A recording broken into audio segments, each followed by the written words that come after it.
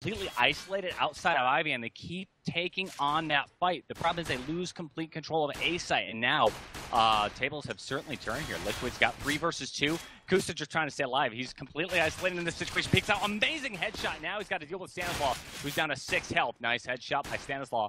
And hey, if he finds 2 more headshots just like that, he could turn this around. Super low HP. Good move. He's by able to go ahead and recover the bomb.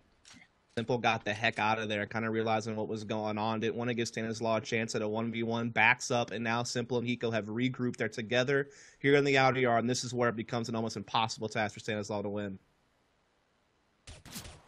All right, he's going to go ahead and make a little bit of a presence at the A side. Drops Hiko down to 7 HP, and then sees Simple.